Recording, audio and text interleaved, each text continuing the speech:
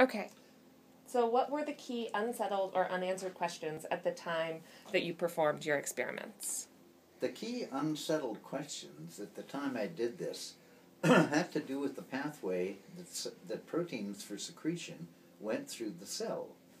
The prevalent idea at the time was that the proteins were synthesized someplace in the cell, probably the rough ER, though it wasn't 100% known.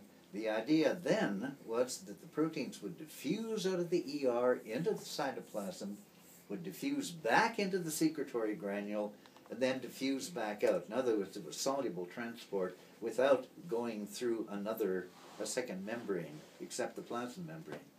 But you can imagine, if you know what a membrane is all about, getting a hydrophilic protein through a hydrophobic membrane without consideration of channels or transporters was really very strange or very difficult to anticipate. On the other hand, there was this organelle in the cell that everybody assumed had nothing to do with secretion called the Golgi complex. I had the idea that possibly the Golgi had something to do with secretion, and that was based upon a number of observations that other people had made, primarily that when cells secrete very actively, the Golgi gets bigger. But then again, it wasn't clear, there was no evidence to indicate that. And in point of fact, my mentor, George Palade, actually had published a paper with Albert Claude very strongly indicating that the Golgi was an artifact of fixation. And you can imagine where that landed up in terms of his CV later on. I have a copy of the original CV, but poor George, he didn't know at the time. So what was the scientific environment at the Rockefeller when you were working in his lab? So when I was working in his lab, there were 2 or 3 people there who actually were inventing or discovering what cell biology was all about.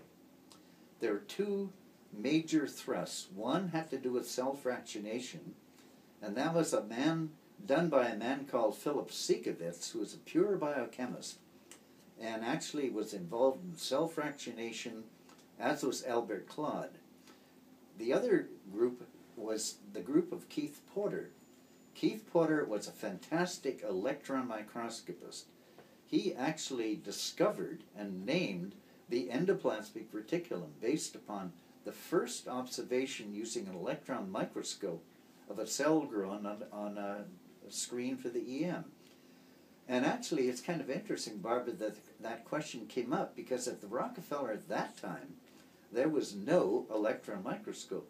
U.S. Steel in the Empire State Building had the first electron microscope, RCA scope, and Keith Porter went down there. So Keith was there with the students, Phil Siekowitz, the biochemist, and George Palade. He was a combination of morphologist, biochemist. His background, in contrast to the others, was as an MD. He came from Romania, and he was very keen, although he was, he did practice during the wars over there, but he was very keen on understanding the connection between morphology and function. And he actually, this is kind of an aside, you can wipe it out, but he did a full-scale mock-up of a dolphin's kidney. I can tell you why it was a dolphin, but he always wanted to get the structure-function connections. And so what he did was to try and make a connection, both at the biochemical level as well as at the morphologic level, of what structures in cells did. So when I came along, I was assigned to a different project that didn't work out worth a damn. He went on vacation, and he said, your proposal to use the pancreas in vitro to do pulse chase experiments is doomed to failure. And by he, you mean George. George. Little did I know that my committee actually was going to see how it worked out for me over the 6 weeks he was out. Otherwise, they were going to dump me. So, it sounds like George was not so excited about the experimental proposal. How did he respond to the results when he came back? The rationale for it.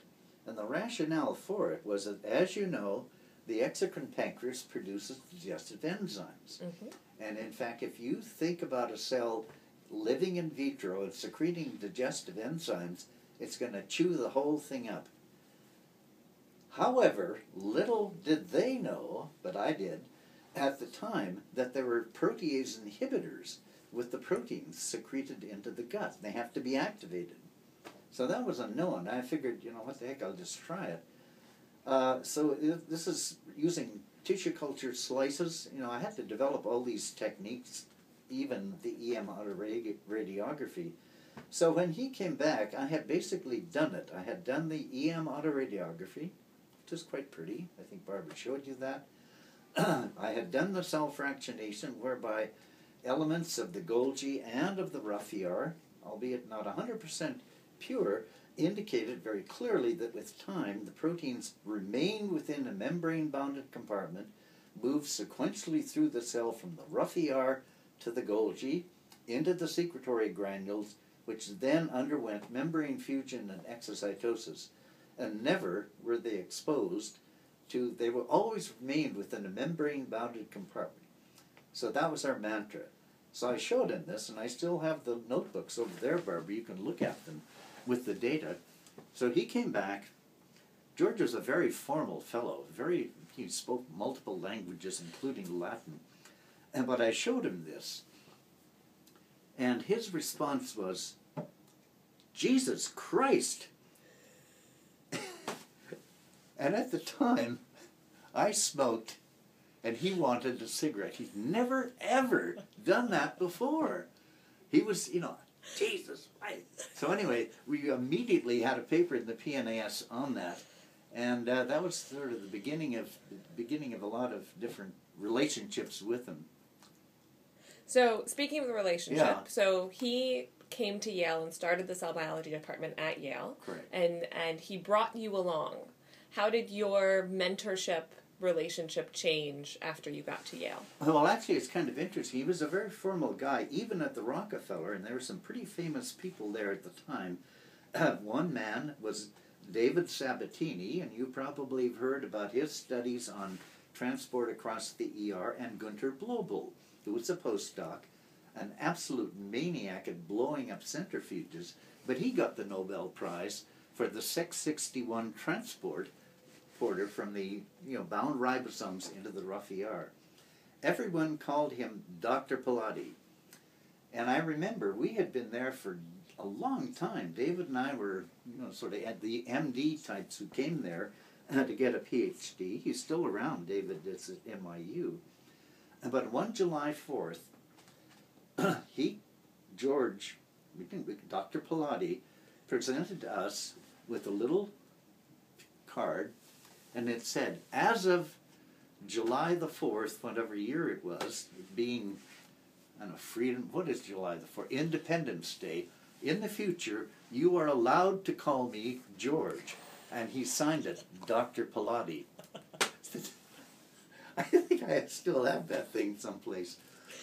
So thereafter, he was serious. It wasn't really a lot of joking around. And he was very, very much involved in analyzing the data.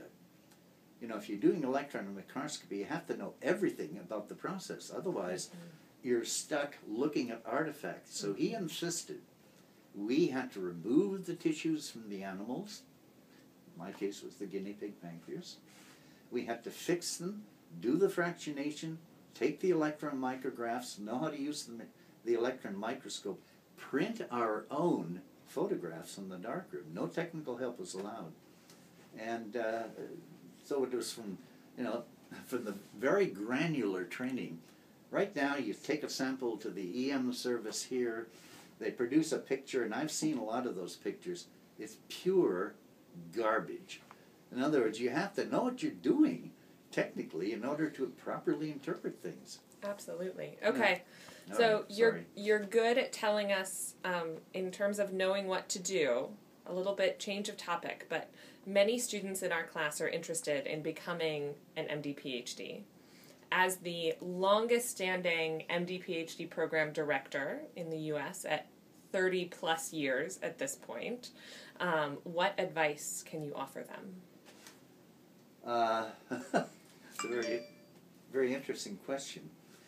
I think the main piece of advice would be that if you're interested in doing research and combining it with medicine, you have to get a solid background in medicine. You have to know what a patient's problems are, because they will be driving, believe it or not, they will be driving any aspect of research you do.